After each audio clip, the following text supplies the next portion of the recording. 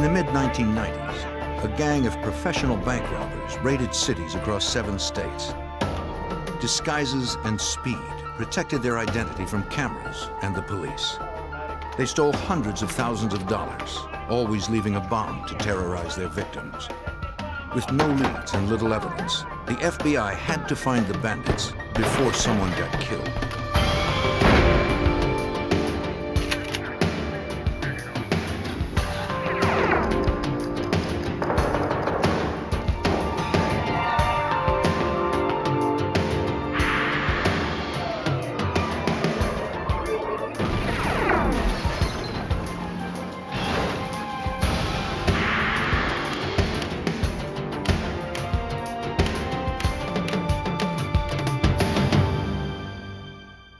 Across the Midwest, a band of armed robbers struck banks at the rate of nearly 1 per month. They attacked with lightning precision and lethal force. They were in and out in 5 minutes. I'm Jim Kallstrom, former head of the FBI's New York office. The stakes were raised when the FBI discovered the robbers had an agenda beyond personal wealth. To stop these violent extremists, the FBI need to capture their terrorist leaders.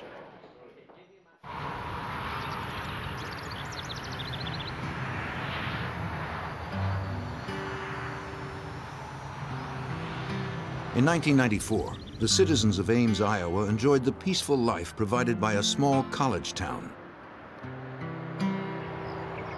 Many newcomers had moved to Ames because of the area's low crime rate. On January 25th at 10:30 in the morning, 2 men entered a bank in town. All right, this is a robbery! Everybody down on the floor! Down, down, down on the ground! Down, get on the floor! They wore ski masks and held semi-automatic pistols. They ordered everyone to the floor. The teller managed to set off a silent alarm without being seen. The FBI office in nearby Des Moines was alerted to the robbery in progress. The agency had primary investigative jurisdiction in crimes involving federally insured money. Agents immediately responded, but they were 30 miles away from the bank.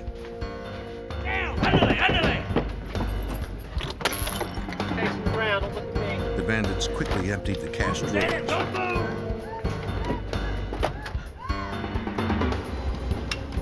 Don't look at me, face the ground. One of them pulled out what appeared to be a bomb. He warned that no one should move for 5 minutes or it would explode.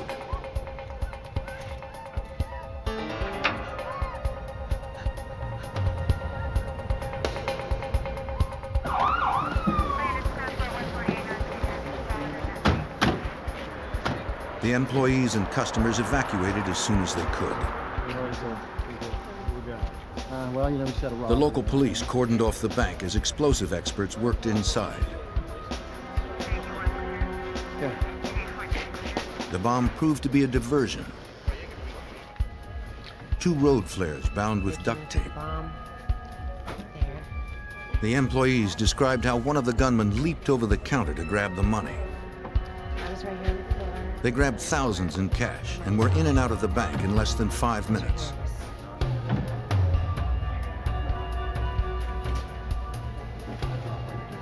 Agents interviewed the witnesses. So did you guys want to add anything else? They said the gunmen sometimes used Spanish when talking to each other. The security camera provided photographs of the robbery.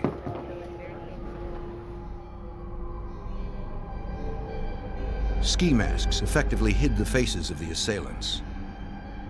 But investigators had images of their disguises and their weapons. 9mm semi-automatics. Because the perpetrators wore gloves, they did not leave any fingerprints. Detectives used electrostatic tape to recover a footprint from the counter. The precautions taken by the bandits had effectively obscured their identities. Special Agent Ken Moore of the Des Moines, Iowa FBI field office was immediately concerned that they were dealing with dangerous professionals. Now, most bank robbers try to enter banks as quietly as possible, go up to one teller counter. and proceed to rob the bank and then leave as quietly as they can. These individuals came in very violently, fast. Agent Moore wanted to apprehend the suspects as quickly as he could. But the FBI had nothing of value to lead to their identity.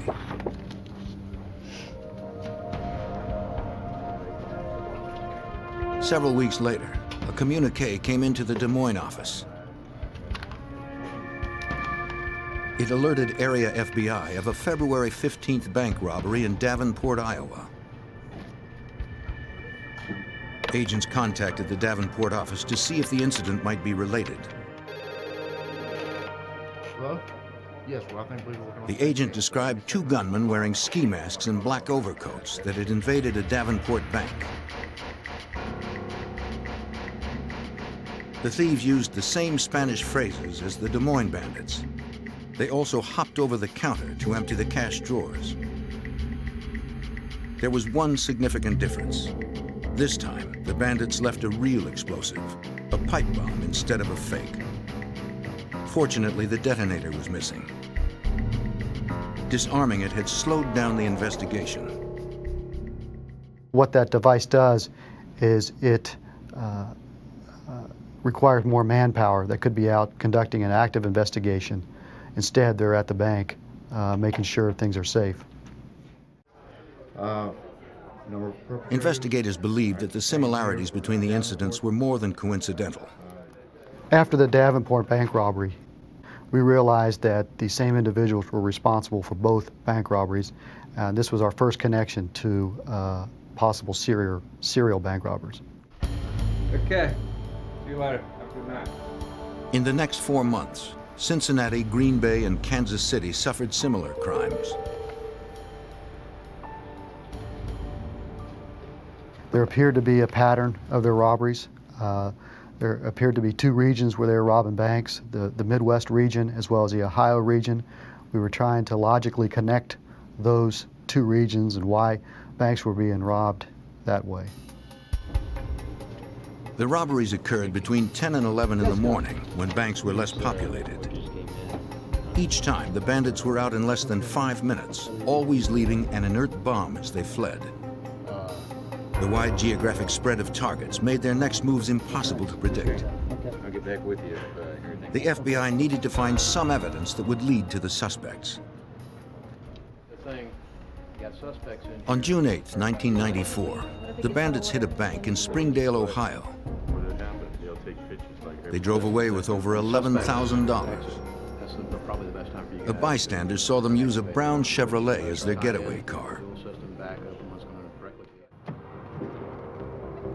On June 17th, a security guard became suspicious of a car on his employer's lot.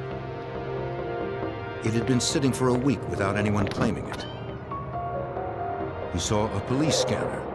He also spotted a pager next to a stained $20 bill.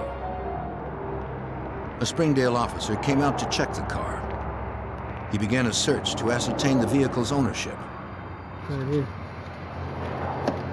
He made an effort to force open the glove compartment.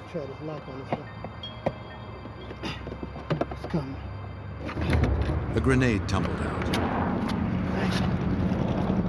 The hand grenade turned out to be another inert explosive, but its presence linked the car to the bank robbery. Agents used the car's serial numbers to track down the dealership where it had been sold. They talked to the salesman who had handled the deal. The sale had been made less than 2 weeks earlier, but he couldn't give a description of the buyer. The dead ends left investigators feeling the pressure. We were becoming frustrated because the escalation of violence seemed to have been increasing. They were more brazen, were brandishing firearms, scaring bank employees. They were scaring customers, leaving behind booby traps. So we were very frustrated and we were concerned. On December 27th, the bandits finished 1994 with their 12th robbery in as many months.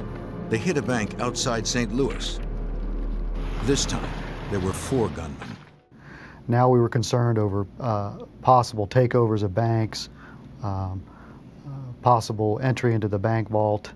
With 4 people, there's a lot more they can do. Bystanders of the St. Louis robbery saw the bandits put on their ski masks before entering the building. A teller got a glimpse of one of them inside the bank. These witnesses helped FBI artists make composite sketches of the suspects. The FBI distributed the drawings to other agencies and the media. It was slightly curved. They hoped it might bring someone forward who might know something more. The television and news reports generated hundreds of calls into the FBI offices. Agents followed up on all credible tips, but none provided any lead value. The assailants communicated with the media as well. They sent letters and cartoons to newspapers. The correspondents ridiculed federal agents and their attempts to catch them. In one letter, the gang dubbed themselves the Midwestern Bank Bandits.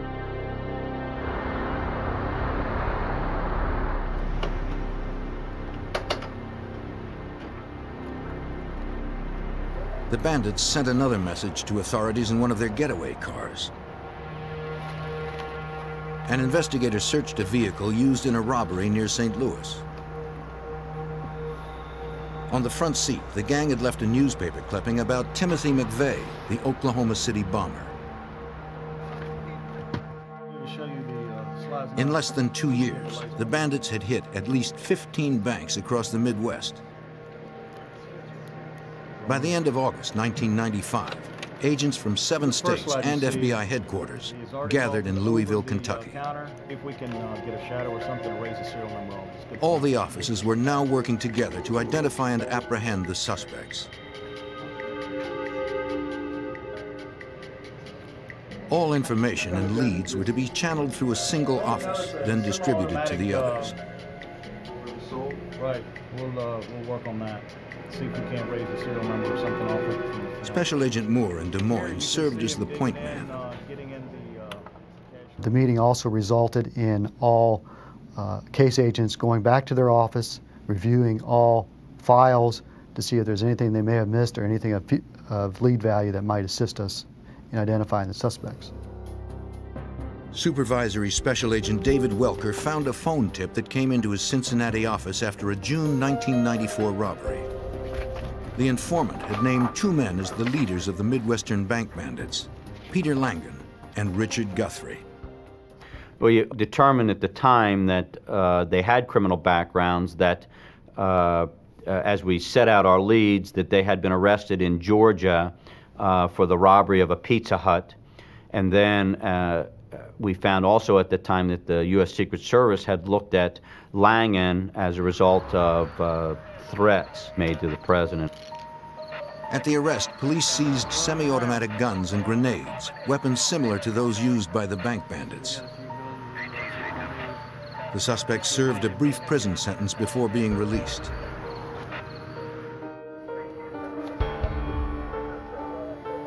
Agent Welker was able to pull their mugshots. He compared the photographs with the artist's sketches made after the St. Louis robberies. And they were so close then that it was phenomenal. It appeared that the composite artist used these photographs to draw the composite drawings. That's how close they were. Agents now had names for the gunmen.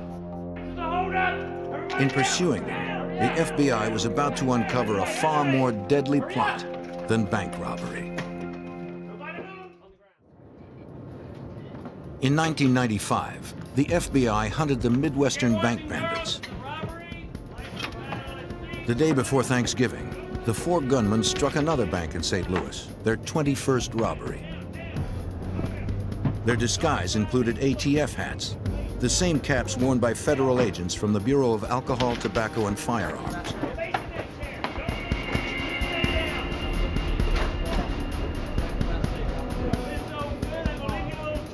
They also left their signature pipe bomb.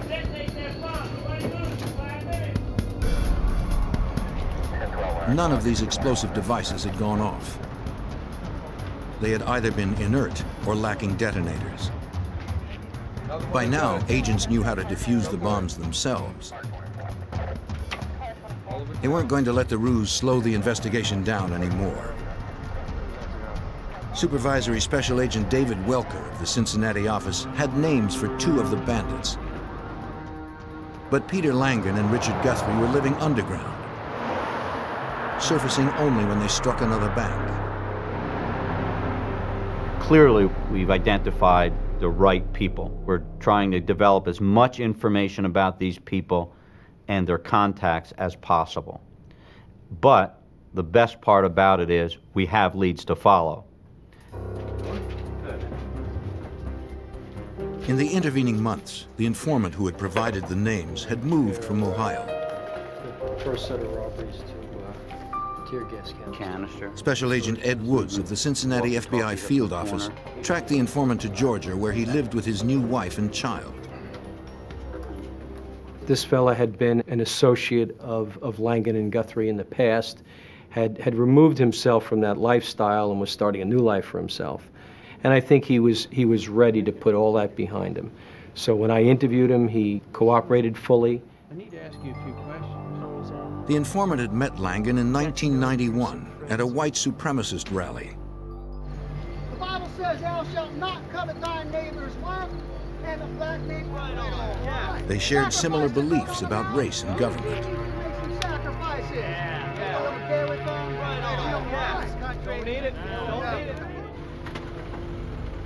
A year later, Langen proclaimed his intention to form the Aryan Republican Army. It was going to start a revolution against Washington and its federal agencies like the FBI and ATF. It's your tax money they're taking. Langen had been inspired by the Order, an established terrorist group. I mean, you know what I'm saying? You're breaking your back. You know what I'm saying? The Order had financed their racist agenda by robbing $4 million from banks and armored cars. Hey, how's it going? That evening, Langen introduced Guthrie as his compatriot. Explain all about that. Yeah, definitely. 2 months before the first bank robbery, they asked the informant to become a member of the Aryan Army. Well, I've got some stuff here. I think that He declined to join the new gang, we can certainly use some of it. Yeah, here. but he did agree to pitch in. What we got from this cooperating witness was the scope of their activities, the surgical planning for their bank robbery activities, the fact that now we learned for the first time that their activities aren't just bank robbery and criminal matters. It relates to white supremacy. The informant helped Langen case the bank in Springdale, Ohio.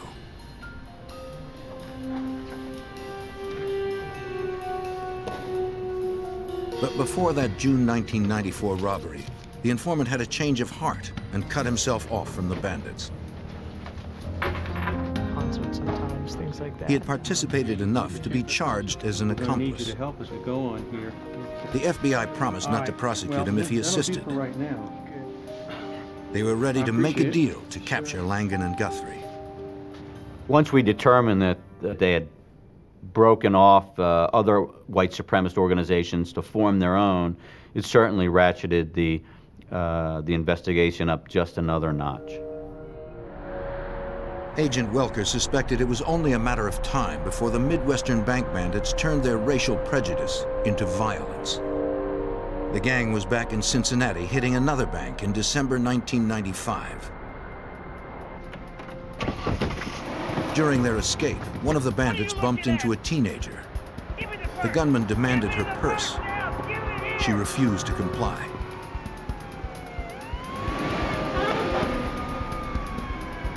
Only the sound of approaching sirens prevented the young woman from being seriously hurt. Betting that the bandits were still in the area, Agent Welker brought the informant to Cincinnati. You know the fellows that are involved. Upon arriving, the informant agreed to re-enter the white supremacist movement. Make sure that he has your pager. Agents instructed him to page the FBI when he made contact with the suspects. But investigators became frustrated when more than a week passed without any results. Since he's been here for a week and a half and has provided no information at all and has arranged no meeting, has virtually done nothing, I was more than skeptical as to what this cooperating witness could do for us. And I was prepared to send him home because of my disbelief at the time. At 2:30 in the morning of January 17th, 1996, the informant paged the FBI. The call roused investigators from sleep to a secret meeting. The informant claimed to have found Guthrie.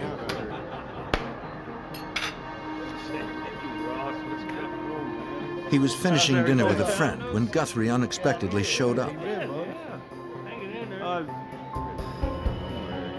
The informant invented a reason for being in Cincinnati and engaged the suspect in small talk. Got a minute, I can talk to you outside. Sure, come on. Hey, you got a minute? Guthrie invited him out to his van to continue the conversation in private.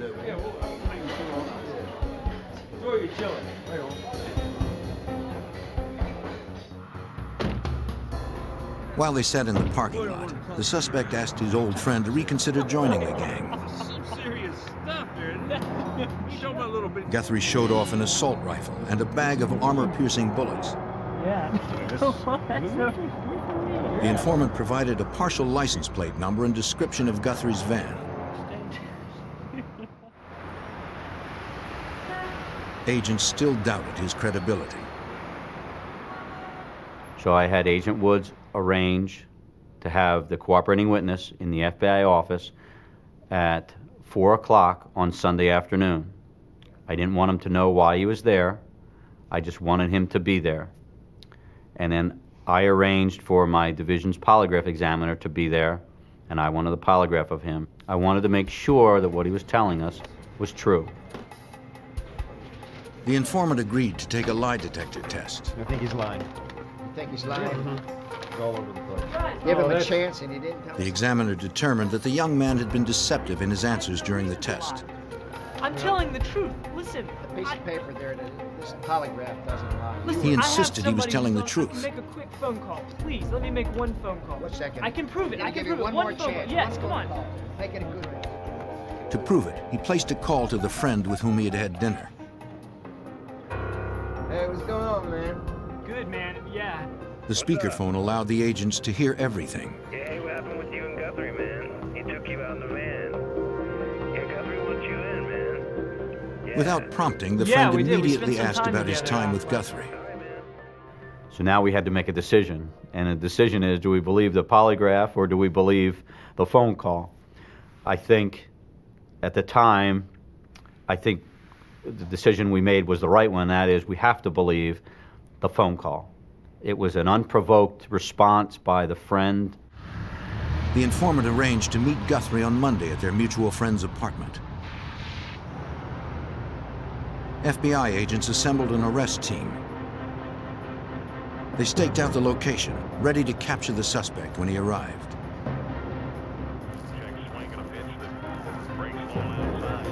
The informant waited inside the apartment. The friend did not know why the meeting had been arranged. Guthrie had promised to come sometime between 4 and 5 p.m. 5 o'clock came and went without the white supremacist arriving. The informant knew that more than his credibility was at stake. So was his cooperation agreement. If the FBI believed he had deceived them, they would turn him over to prosecutors for bank robbery. At 5:20, there was still no sign of Guthrie. It looked like the suspect would not show up. Outside, the arrest team grew impatient.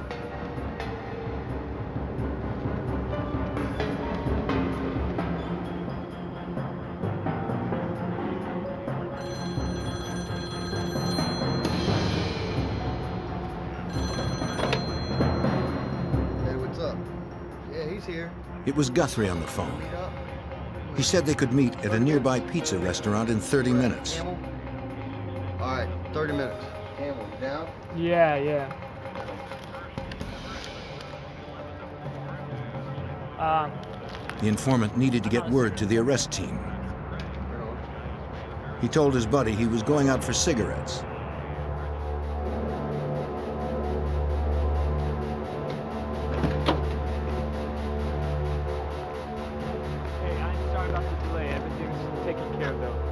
The informant told the agents about the call. Yeah. The meeting's been changed just a little bit. We're meeting just a little bit up the road. Everything's still fine though, okay? I think he's telling us the truth. I hope he is. Otherwise he's going to jail. Okay, guys. They alerted the SWAT team to the new location. Several cars set out for the pizza parlor. The agents could not help but wonder if this was the location or just another diversion. Along the way, traffic separated the arrest team. One agent was passing a convenience store parking lot when he spotted Guthrie.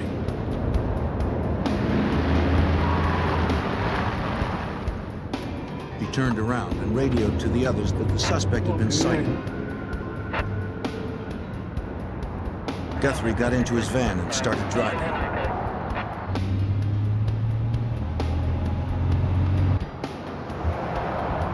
The agent stayed on the van's tail, hoping the rest of the team would catch up.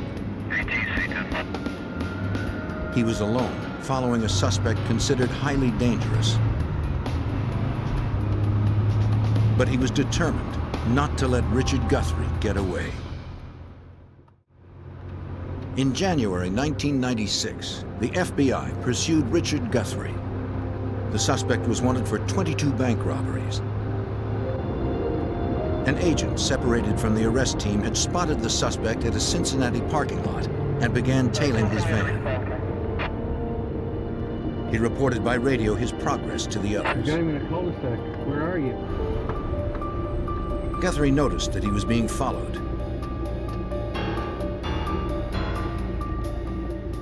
An informant had reported that he was armed with automatic weapons and armor-piercing bullets.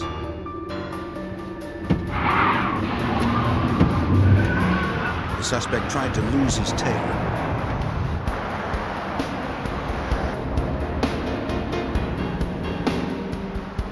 The arrest team caught up with the lone agent and joined the chase. Guthrie couldn't shake them. He unwittingly turned into a cul-de-sac.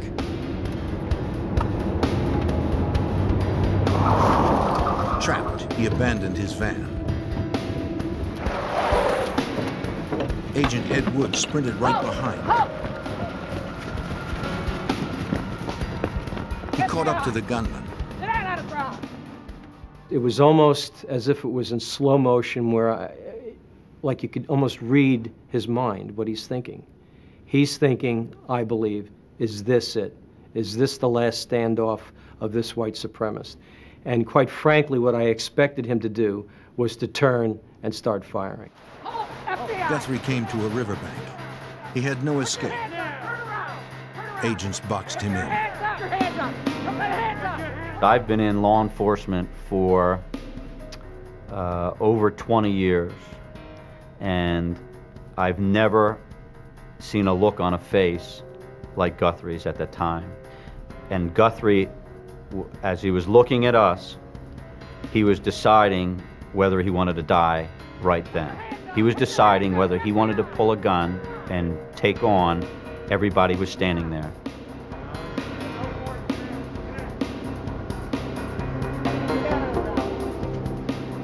The suspect chose to live.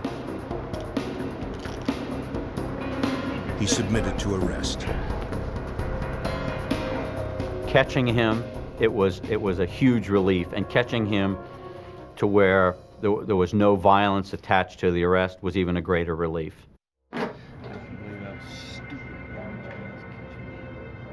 Once in custody, Guthrie began talking. He told investigators how he stayed in touch with the other primary suspect, Peter Langan. What are these numbers right here? The friends used coded voicemails to contact one another. He handed over his pager and PIN number. Now, how about this one right here? He claimed his next meeting with Langan was to be in Indianapolis. John, did you get that? Guthrie's lawyer made an agreement with the FBI. For later consideration in sentencing, they could take the suspect with them to use as bait. Under the arrangement, the accompanying agents weren't allowed to question Guthrie about his crimes. Agent Welker sought another way to ply information from the bandits' leader. I assigned 2 agents to guard him. One agent is a former Harrier pilot in the Marine Corps, and the other is our principal firearms instructor. And of course, over a 2-day period, there was a lot of discussion going on. I was well aware that Guthrie had an interest in flying, and he had a keen interest in weapons.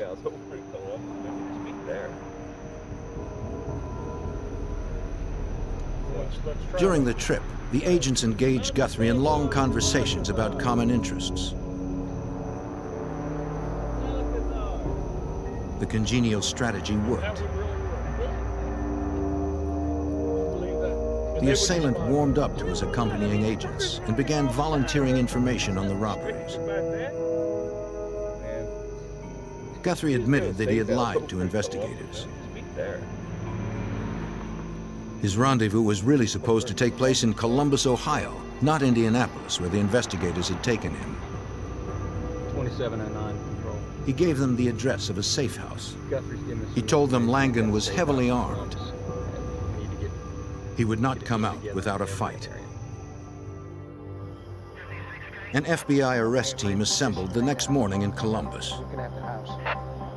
Langan's van was parked next to the duplex Guthrie had described. The plan was to wait until the suspect exited his home and got into his van. Then as he pulled out, FBI cars would box him in. This would contain him and prevent a vehicular pursuit. All escape avenues were blocked off.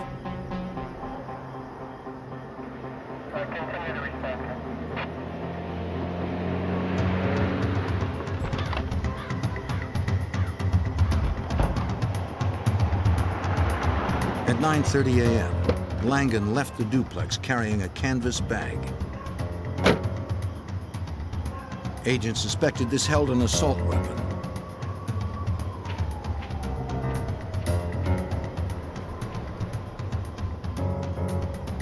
He got into his van, but failed to start the engine.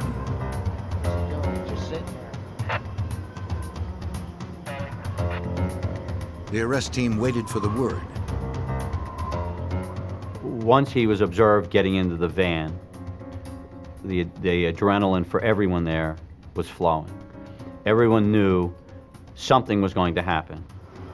The suspect sat motionless. Agents didn't know if he was planning something. He seemed as if he anticipated the arrest. Finally, the signal went out to move in. Let's take him, let's take him. In what agents thought was a suicide move, Langan had decided to put up a fight.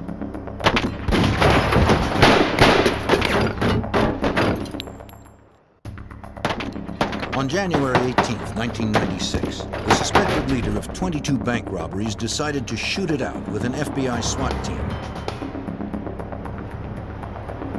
Supervisory Special Agent David Welker of the Cincinnati office led the arrest team. Someone who's going to pull a gun on 20 or more FBI agents is one nasty dude. He's one nasty criminal. Peter Langan was one gun against many. SWAT team bullets pummeled the van. It was over within moments, but not before 50 rounds had been fired. Langan survived and surrendered. Despite the hail of bullets, he suffered only minor injuries to the face and back. After 2 years of pursuit, the leaders of the Midwestern bank bandits were now in custody. 2 other accomplices remained at large. The van was filled with semi-automatic guns, ammunition, and grenades. Inside the canvas bag, agents found a 9mm semi-automatic pistol. It was the same make of weapon that the bank bandits used. Evidence inside the duplex confirmed the bandits were more than a gang of thieves. The house contained an armory big enough to equip a small cadre of terrorists. Agents found ski masks, FBI hats, police uniforms, and false IDs from nearly every state of the Union. Books and literature detailed the gang's creed of militant hate. I'm Commander Pedro. Investigators discovered a tape among the propaganda. It targeted young white males for recruitment into the Aryan Republican Army. Today, we are preparing to take over the USA. Tomorrow, the world. Please have a seat. A Columbus bank teller had briefly glimpsed the face of one of the bandits 17 months earlier. See anybody that you recognize, please. Detectives gave her a photo lineup, hoping she could remember enough to make an ID. This gentleman here. Despite the intervening months, she picked out Langan from the array of similar-looking men. Bank and rob it. I mean, While Langan refused to cooperate, Guthrie agreed to tell all he knew. I don't know. Agents debriefed him 10 hours a day for 10 straight days. And how many accomplices did you have? He could recall all the places, times, and dates. It took 99 pages to detail the 22 robberies. Cotton John, okay. But when it came to his at-large accomplices, Guthrie only knew their first names. The bank bandits had been assembled like an underground terrorist cell. Personal information on others was kept to a minimum to prevent capture. Guthrie could only offer that the man he knew only as Scott was involved in music. The man he knew as Kevin was the nephew of a police officer. This is Supervisor Special Agent. Both lived in the Philadelphia area. Yeah. The scant information was forwarded to Pennsylvania. Special Agent Joe Hendrickson of the Philadelphia FBI field office was initially overwhelmed by the request. There was no hope of finding these people with that information. I sat back and had a cup of coffee, and then I said, well, I'll go contact the Philadelphia Police Department. And there's a possibility that maybe their personnel records indicate nephews, but I was in much doubt that that type of record existed, because I know that in my outfit, I did not list nieces and nephews in my personnel file.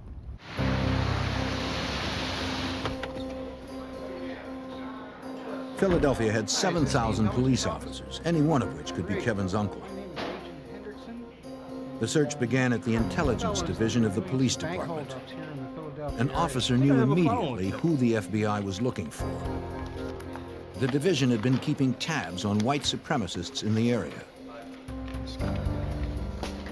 Intelligence officers had kept them under surveillance for over a year.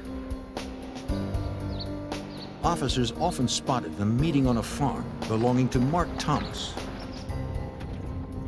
Over the years, the Philadelphia Police Department had been taking down tags at various rallies and so forth. And at some point in time, they took down a tag, ran the tag, and it came out to Kevin McCarthy. And then they said, you know, we've got a lieutenant here that has that name. They contacted him, and lo and behold, they found out that Kevin McCarthy was attending Aryan Nation rallies.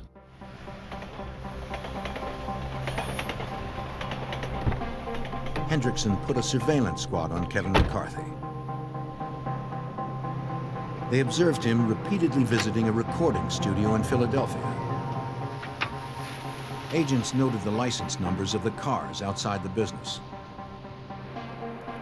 They ran the plates for all the people going in and out. One of the vehicles belonged to a man named Scott Stediford.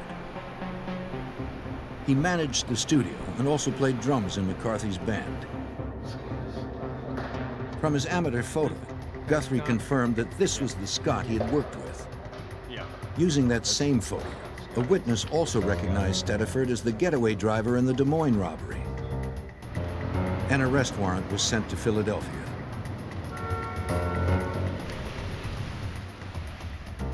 The studio presented too many risks for officers to invade and force. Agents could not be sure who was inside and what weapons might be hidden. They didn't want another shootout.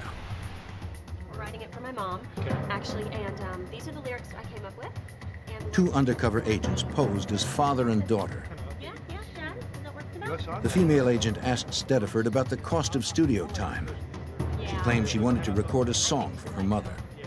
Can you grab your guitar? As Stediford considered a quote, the undercover agents confirmed that he was alone and unarmed. Okay, turn around. Up. You're under arrest. Turn around. Hands behind The agents drew on him. They placed him under arrest. Nothing to do with that. The FBI did not have an arrest warrant for Kevin McCarthy. They feared that he would run once he heard about Stediford's capture. What we ended up doing was we brought his uncle, the Philadelphia police officer, with us. We felt that with his blood relative, the law enforcement presence, and the total set of circumstances, that we hoped that he would somehow be convinced that the thing to do would be to cooperate. The uncle entered the basement bedroom. He disarmed his sleeping nephew. The agent woke the young man. Kevin? Special Agent Henderson, FBI. Son? He began explaining that it was in McCarthy's best interest to cooperate with the FBI. Yes, okay. We kind of know what went on today. Only suspicion tied the young man to the crimes. Things are going to go a lot easier up there, all right? The agent needed a confession. He showed McCarthy the 99-page admission made by Guthrie.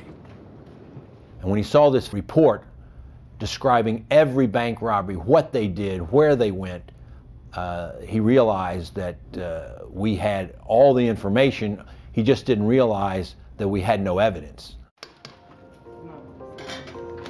The young man was overwhelmed. He voluntarily turned over the weapon and clothing he used in the robberies. When he began to confess, his uncle stopped him and advised him to get a lawyer.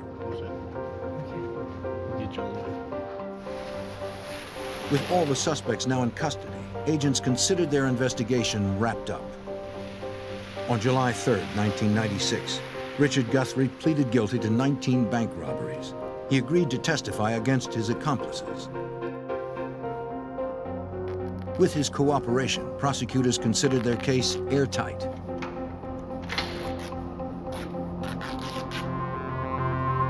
Nine days later, the cooperating witness hanged himself in a jail cell. The suicide devastated the government's case. Now, that created a major problem for the prosecution because since Guthrie could no longer be cross-examined, his information couldn't be used directly against Langan. If the other bank bandits were going to be convicted, the FBI had to find someone else who could corroborate Guthrie's confession. In 1996, the legal case against the Midwestern bank bandits was on the verge of collapse. The chief cooperating witness had killed himself. Without his testimony, the evidence against his captured co-defendants was slim. Special Agent Joe Hendrickson spearheaded the investigation in Philadelphia. These bank robbers were very, very good, and the evidence that they left behind at every robbery was zero. They were fully masked, fully gloved. Their weapons were untraceable. Hendrickson helped convince Kevin McCarthy to plead guilty and turn state's witness. But prosecutors needed more than one cooperating felon to convict the others. Investigators focused on the man who had steered suspects into the Aryan Republican Army. Mark Thomas had turned Scott Stediford and Kevin McCarthy into outlaws. Thomas edited a newsletter and webpage for white supremacists. His literature and videos had swayed many young men into racist and anti-government organizations. And we felt that even though he was not personally involved in these crimes, that he had caused these crimes to come about, and therefore he was responsible. And based on conspiracy laws, we felt that it was quite possible to go after him for conspiring to commit bank robbery. The FBI made weekly contact with Thomas at his Pennsylvania farm.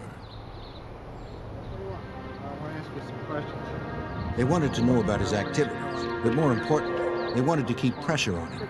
15 years. You live here alone? You know, I've had about enough of you guys coming over here and messing with me. They made it clear that they suspected him and weren't going away.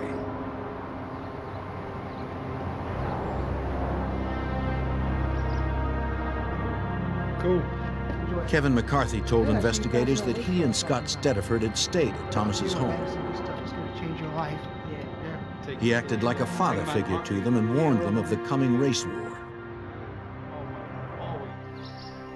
He brought the young men to live in Elohim City, a white separatist compound in Oklahoma.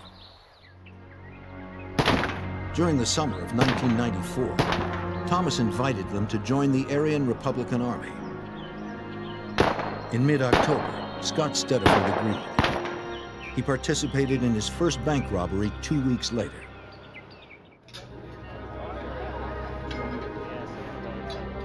On November 13th, Thomas drove Kevin McCarthy to Arkansas for an introduction to Langan and Guthrie.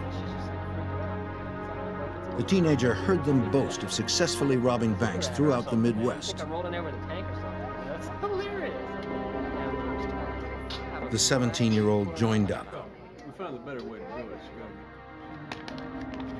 it. Agents also learned from McCarthy that Thomas took $100 in stolen money for the start of an Aryan war chest. Over the months of contact, agents caught Thomas in several lies about his activities.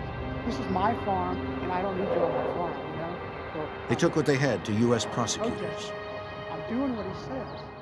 The United States Attorney's Office decided that based on the cooperating witnesses' testimony, we were going to arrest him. Even though it was a very slim case, it was a close call, as the United States Attorney's Office would say, but we're going to put out an arrest warrant for him. Thomas heard that the FBI was going to pick him up on a charge of conspiracy. He agreed to surrender after calling the media to witness the event. He told the press their presence prevented his assassination. Thomas pleaded not guilty at his arraignment hearing on February 4th, 1997. No comment. He asked to meet with the FBI the next day. That's where Mark Thomas caved. He signed a 7-page plea agreement that corroborated Kevin McCarthy's confession. The government's case was now solid. This was the biggest surprise of anyone's involved in the case. The idea that the head of the movement, after one day in prison, would decide to completely cooperate was just unfathomable. But apparently our pressure over the 6 months of continually talking to him, and then the one night in prison, was enough for him to decide that he had been completely wrong in his ideals and that he wanted to, as he said, get right with God. Mark Thomas was sentenced to 9.5 years in prison. Peter Langan was convicted on bank robbery and gun charges. He received life without parole. Kevin McCarthy got 5 years. His testimony helped convict Scott Stediford on 2 counts of armed bank robbery. The court sentenced Stediford to 29.5 years. In America, extremist groups enjoy the freedom to maintain their beliefs. They are constitutionally protected until they cross the legal line. If they engage in outlaw activities, they will find the FBI on a mission to stop